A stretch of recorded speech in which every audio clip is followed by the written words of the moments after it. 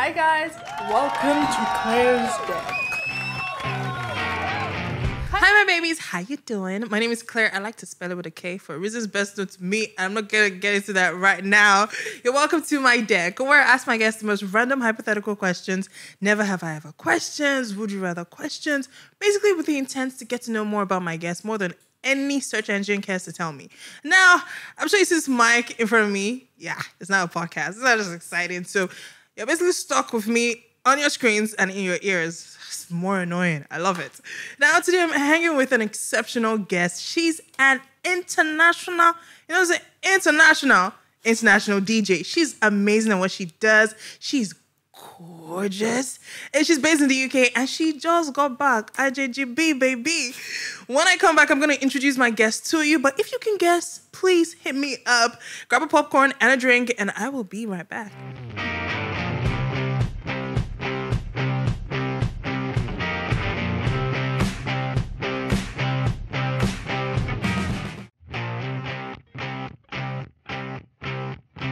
Hi guys, welcome to Klaire's Deck. Welcome back to my deck. Were you able to guess who I have on? I'm hanging with the one, the only, drumroll please, thank you, Mercedez Benson. How you feeling, girl? I've lost my voice. So that shows you that I've just got back. I'm on the streets. I'm living my best life and my voice is finished because you guys want to outclub me here. That's what it really is. In Lagos? It's you been think you mad. Can club? It's been mad. Come here December, babe. 100%. Come here December. You will understand. Do you know, it's so terrible for people living in Lagos. Like, I'm suffering. I've literally been seeing all the TikToks of people who live in Lagos just complaining about the traffic, how they can't get into the clubs anymore. They can't book reservations. They can't braid hair. I'm sorry. Girl, the list is ongoing. And let's never talk about the cab fares. Like, what is with it? Like, I can't be broken piece. I know, that's true, actually. The what's it called? The surcharges have been crazy. What? It's literally gone from like maybe 1K, 2K to like 6K.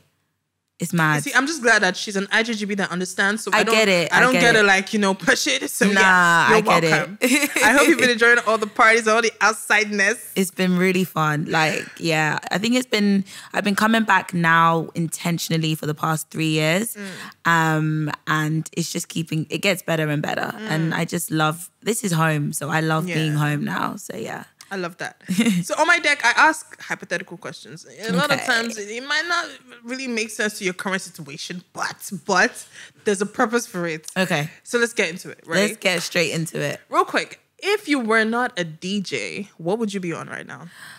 What would I be if I wasn't a DJ? Right now. If I wasn't a DJ, I probably would have stayed in the career that I was in before, which was marketing. So I've been a marketing manager for like brands like Adidas and Google. So I would have just, name drop. I just had to drop that in. So I probably would have just stayed in like the corporate side of things and been behind the scenes. But like, why did you leave? Was it because of passion or you didn't like the corporate side? No, it really wasn't that. I got fired from one of my jobs. Like, I'm going to keep it all the way 100. Not in the companies that I named, but I remember moving to one company in particular and I was literally there for 6 weeks. A madness happened. A girl did not like me. And yeah, she fired me before my probation ended. And at the time, I just started learning how to DJ as a hobby. And so I guess being fired just pushed me to explore this hobby even more. My social media following had built up by that time. And I was already like throwing parties myself. I just wasn't DJing at them. So I thought, you know what, let me just go for it and see. And so yeah, I guess getting fired pushed me into my purpose. And so that's why I'm here now. Get fired today. Get fired today, guys. If you don't like your job, just leave. Just leave. Who knows? Maybe like your hobby might make you a Mercedez Benson. Exactly. Bad advice, but good advice. I mean, at the same time, right? Yeah. All right. If you could go back in time and hands down win any arguments you've ever been in, which would you win and why? Like, It would be the arguments that I have with my mum on a daily, bro. I swear. This woman. I swear. I think I would go back to my secondary school days. So in the UK, before we go to university, we do these exams called A-levels. Yeah. Okay. And so I wanted to do performing arts for one of my A-levels. But my mum forced me to drop that to do maths.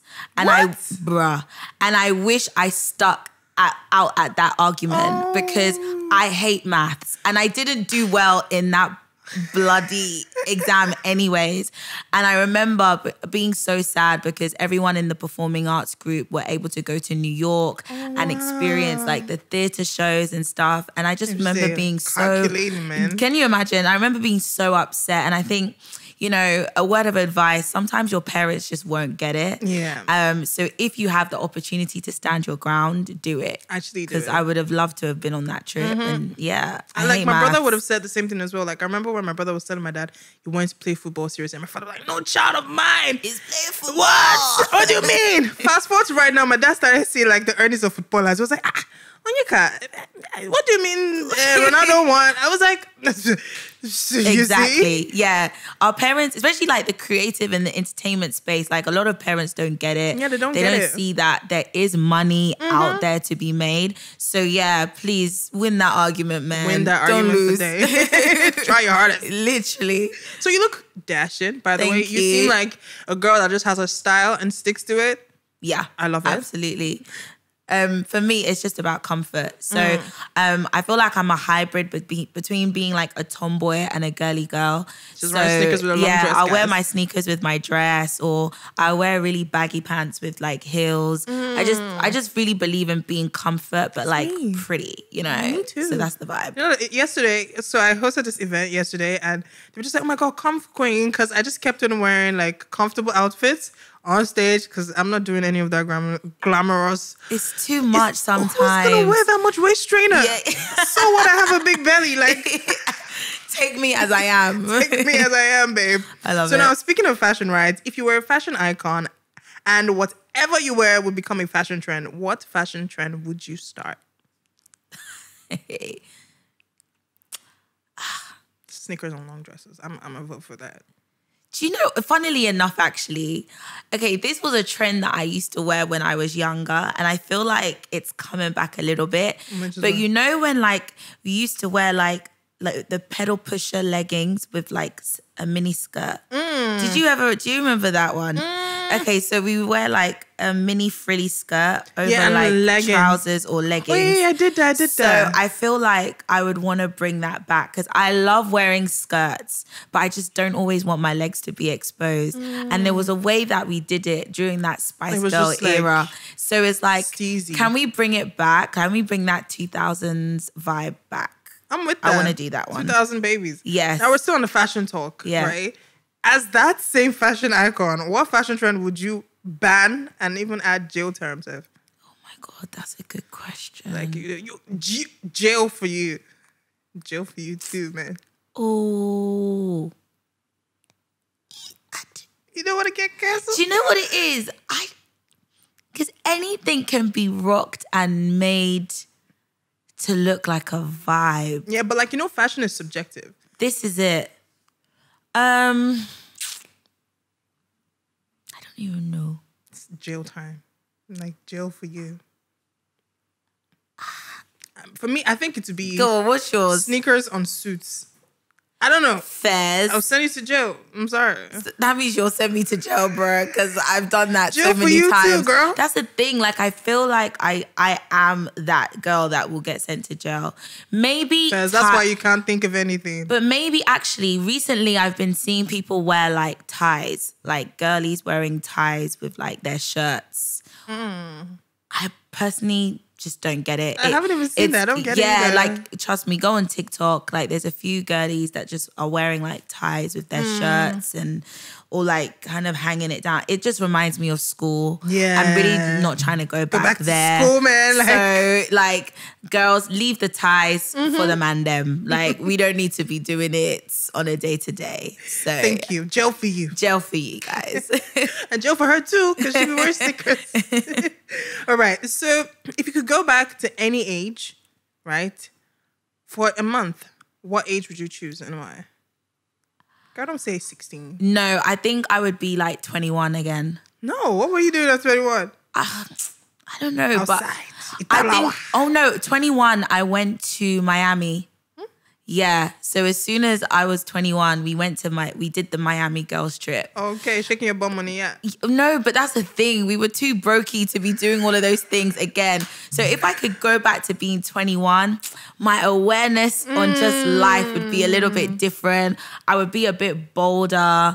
Like, if there was a guy that I liked, I would have just gone up to them and just been like, hey. I feel like at 21, I was really shy and I was always scared about the consequences for everything. I think the 21-year-olds now, they're really like living their best life, you know?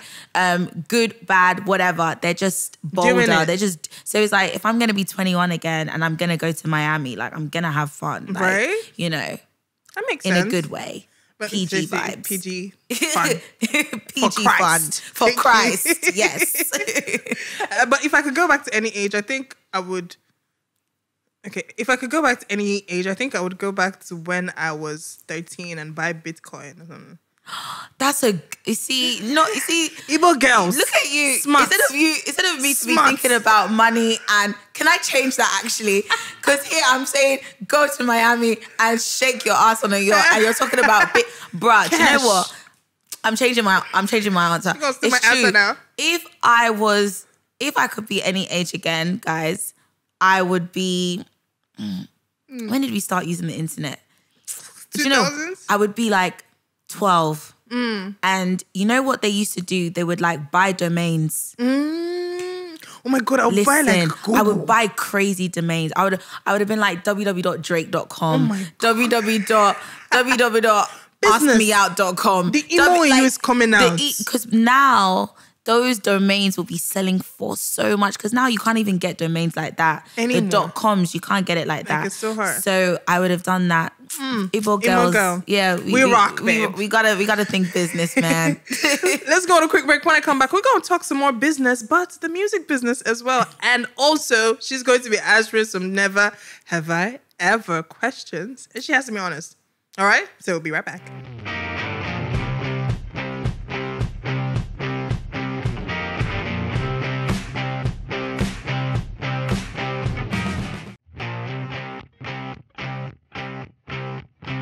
Hi guys, welcome to Klaire's Deck. Mercedez Benson is still in the building with me, Klaire with a K, and we're having a swell time. Yo, there's this like very bad joke that came up in my head when I saw your name. So how many African aunties have called you Mercedez Benz? All of them. They don't even say it's Mercedes, but they'll be like Mercedes.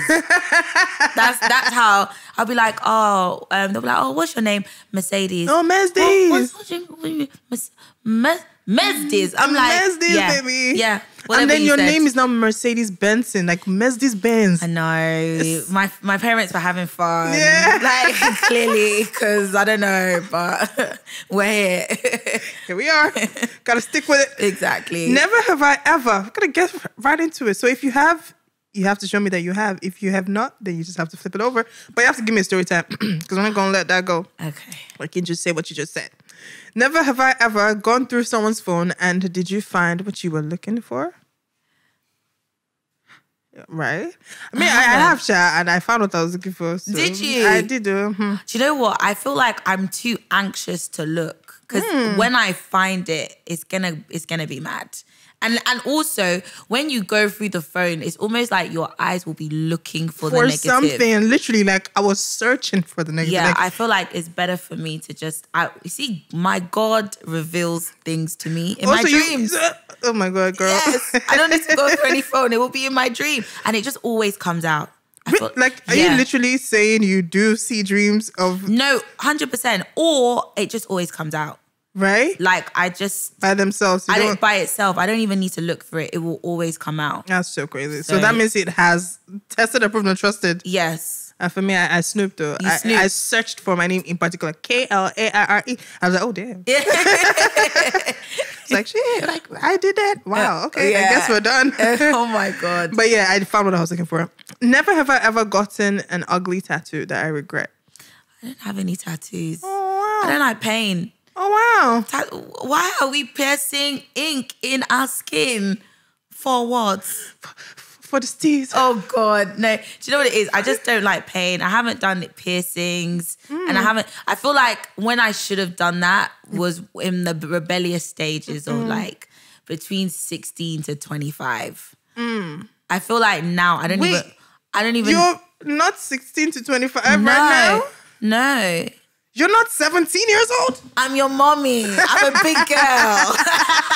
I'm your mommy. I'm your mommy, okay? That's insane. Yeah. Oh, great jeans. Can I tap from your fountain of your youth, please? Of course. Thank you. I'll give you the plug. All right, right after. Pro bono. Thank you. Oh, wow. But this tattoo is my first and only right now. When I got it was like, what, 3 weeks ago? Did you? What made you get it? Just woke up? Not, so to be fair, yeah, I've always wanted a tattoo, but I just don't like pain, just like you. Even At this least piercing. It's the cross. Hallelujah. Yeah. Just in case I see no demon. Bang. Bang. Bang and love cast. that. So I was in Uganda like on this random day and... Wait, you did it in Uganda?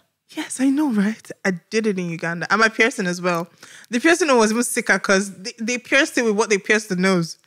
Okay, is it what that gun? It wasn't the gun. And like, so I've never gotten a piercing before, so I didn't even know it was wrong. Okay. But apparently you're supposed to use the gun for the ear. And the guy used the long needle for my ear and stabbed the hell out of it. And then I screamed and I didn't pierce the second one because there's no way I'm going to do that. But why? But you see this tattoo? Hard as hell. And then when I woke up in the morning, I was like, oh, it's spinning me on. But this was good. I'm not on it. Look at her. She's like, oh my God, the pain. No way. The horror. The stress. I love it. Okay.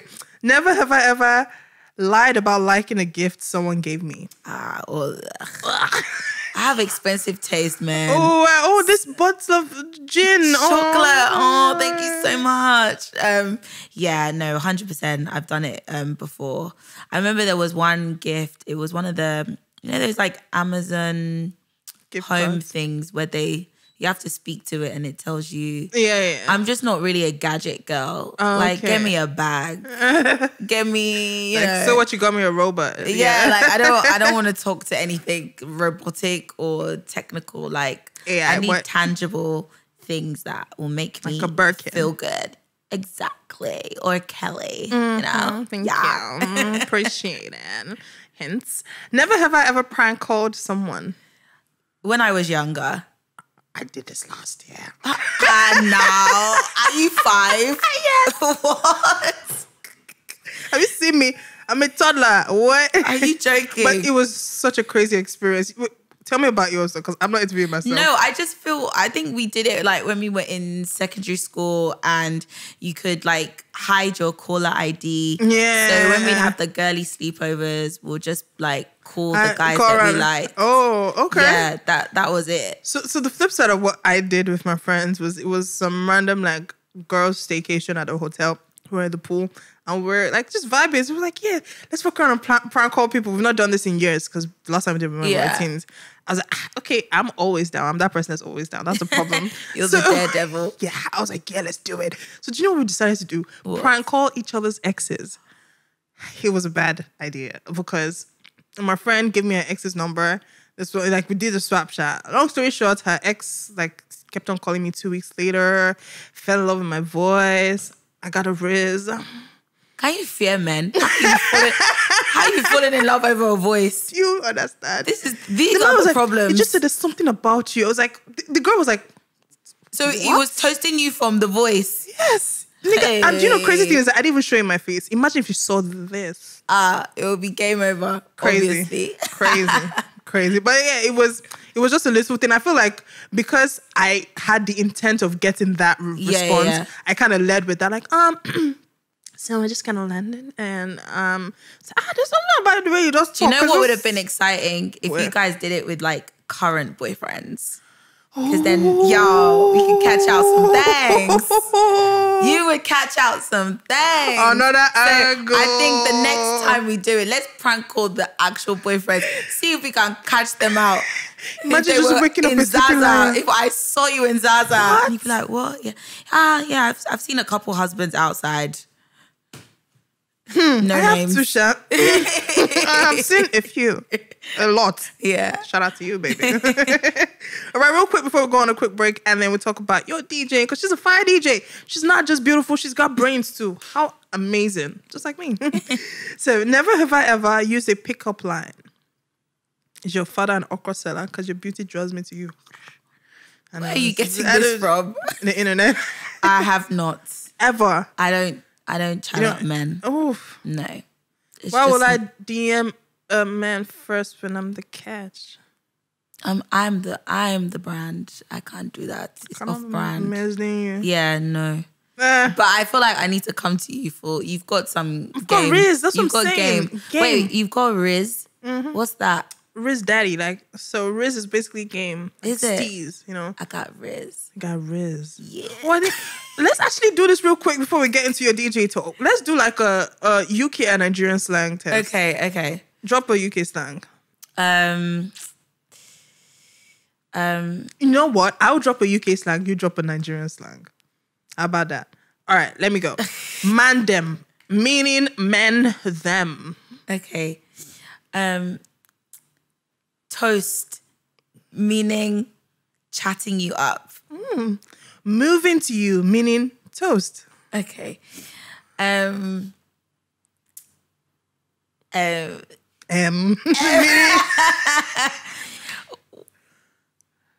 Ichoke, meaning, you know, I don't even know what the meaning is. I think it's like, it's either it's really busy. This is what I think. Yeah, let me know. Ichoke is busy or ichoke. Like, ichoke. I have no idea. I just say it. Ichoke, innit? Right. What does it mean? It basically means, I think it depends on the context. Okay, but it's cool. like, it's a lot. It's a lot in a good way, or it could be a lot in a bad way. Okay, I was close. It's busy. It's a lot. It's a lot. It's busy. Something like that. All right. Let's go to a quick break. When I come back, Mercedes is going to give me a little tea on her DJing career and where she is right now. And if she plans on being one of those DJs that give us records. Because, girl, I want some. Be right back.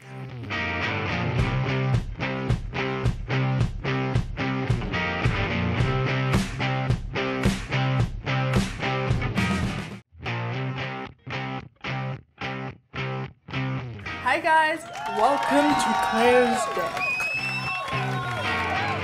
So girl, I hope you've been having a swell time so far. I'm loving it. It's been the easiest interview. You're just vibes. Guys, when I tell you I'm the best, like, it's not a joke. Stop, okay? So Mercedes, like I asked just before my quick break, are you like planning on putting out any records anytime soon as a DJ? Because DJ will be just is doing that. Consequence has done that. Exclusive. I mean, I'm calling Nigerian DJs. Yeah. Like, what about you? What are you saying? Do you know what? Like, it's something that I've thought about. And I think if I did drop a record, it will kind of push me, especially if it's a good one, it will definitely push me into like the global sphere because I'm really trying to be global with this thing. I need to think about it because I want to know what my sound would be. I haven't actually really stepped into a studio to kind of like experiment just yet. And also it's like, I don't know. I feel like as a girl, studio life is so different, so right? different, yeah. Yeah, like I feel like the guys are like, I feel like it's a lot different for DJs because you don't necessarily have to be in the studio all the time. I could just bring the people together. Yeah, you together. could bring the record together, or you could like maybe A&R, mix, master, you know what? That come is up with true. the beats.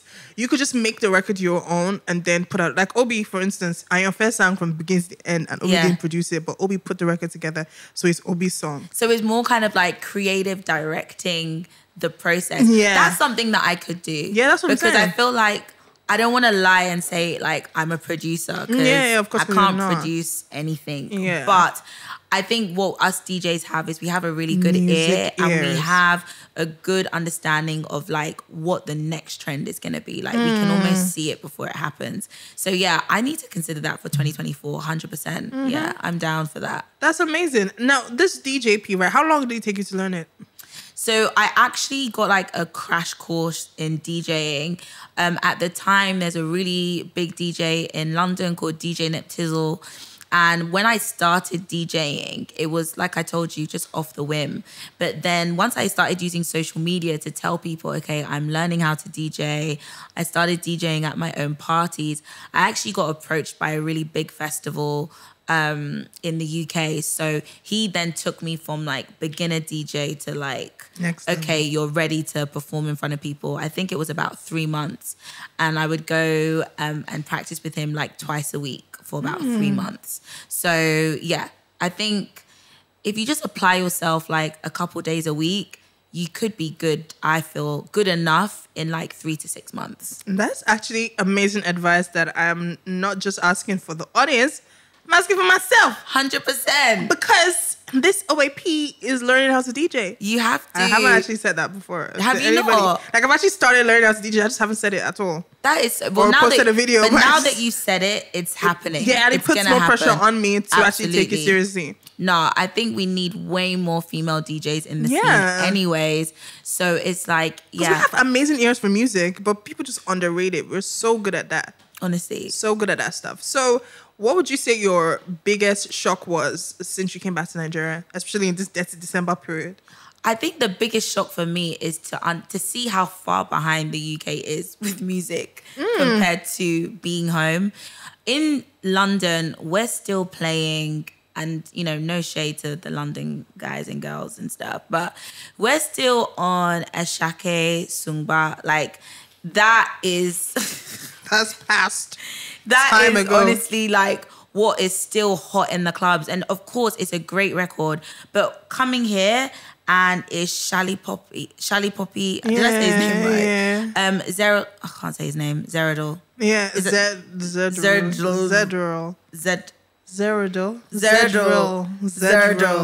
I like that song. Yeah, though. You know that one song? Pass. Yeah. So, like it's a jam. And the way we play Amapiano here in Lagos compared to the UK, it's just so different. Like here, everything is faster, but the beat, that drum, man, it just gets you. It gets you. And I think what I love about here is that, you know, we complain about in Ibiza, for example, there's not much of a black presence. There's not much of an Afrobeat presence. But the Ibiza vibe is in Lagos. Like, we can play house music and Afrobeats like never before. And then it's just going to be seamless. People will have a great time regardless. Honestly, so I think that was the shock, just seeing that in the UK, we've still got a lot to do to catch up. Yeah. I think the diaspora conversations are always quite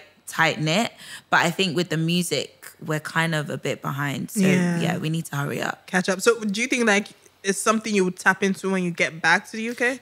I think that's the importance of why these seasons are important. Like I know, you know, you're the Lagos babes and the guys, you don't want us to keep coming back and clogging up the traffic. But you have to stay forever. I know. But I feel like we need more of us in the UK to be coming back.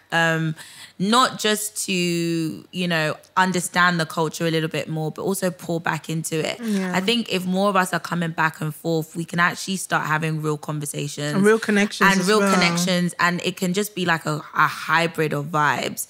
I think there's still way more, you know, DJs from the UK that should be here understanding how it's being done. So when we take it back to the UK, we can not only bring the vibes back, but also get the artists to come. Yeah. It doesn't have to be the biggest artist, you know, it could still be the up and coming and the emerging artists, but let's kind of, you know, make those conversations greater for everyone. Okay. Yeah. Mercedes with the tea, with the vibes, just with the talent, everybody. With the face, with everything, all the steez and the riz. And the riz. Does it not choke? It choked. Did it not choke? It choked, It was man. a small time hanging with you today, babes. What's your social media, just in case I want to check you out? Absolutely. So I am literally the most consistent Virgo ever because it's at Mercedes F. Benson on everything. Everywhere. Oh my God. Absolutely everything. So at Mercedes F. Benson, Snapchat, Twitter. Actually, I don't really use Twitter like that, but yeah, TikTok. Snapchat, TikTok, Instagram, LinkedIn, if you want to talk business. So yeah, that's me. I like that. I'm just like her, but I'm not Virgo, right? I'm KLAIREONYEKA. Claire Onyeka everywhere. Snapchat, TikTok, even to go. I'm kidding. I don't use to go. That's a lie. And we are at This Is Popcentral on Instagram. I'm so glad to be in your ears and on your TV. Isn't that just amazing? I'll be talking to you on Saturday. Thank you for always pulling through, my baby. I'll talk to you later. Bye.